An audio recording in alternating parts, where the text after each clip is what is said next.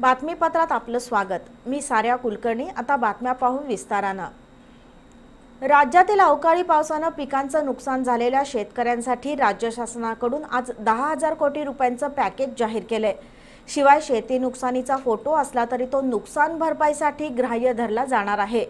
भरपाईची रक्कम थेट शेतकऱ्यांच्या बँक खात्यावर जमा करण्याचा निर्णय सुद्धा बैठकीत घेण्यात आला।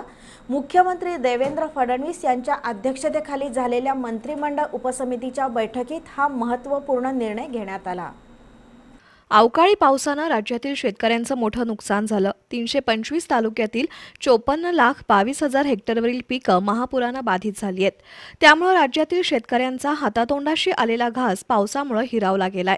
या शेतकऱ्यांना दिलासा देण्यासाठी आज मुख्यमंत्री देवेंद्र फडणवीस यांच्या अध्यक्षतेखाली मंत्रिमंडळ उपसमितीची बैठक झाली। त्यामध्ये अवकाळी पावसानं बाधित झालेल्या शेतकऱ्यांसाठी शासनाकडून 10,000 कोटी रुपयांच्या मदतीचे निर्देश प्रशासनाला देण्यात आले। प्रशासनाकडून पंचनामा झाला नसल्यास शेतकऱ्यांनी नुकसानीचा फोटो काढून पाठवला तरी ग्राह्य धरला जाणार आहे। तसंच नुकसानीची रक्कम शेतकऱ्यांच्या बँक खात्यातच जमा होईल असंही मुख्यमंत्र्यांनी घोषित केलं।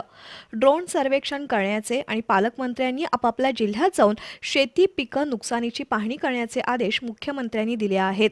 विमा कंपन्यांकडून मदत देण्यासंबंधी सरकार प्रयत्नशील आहे।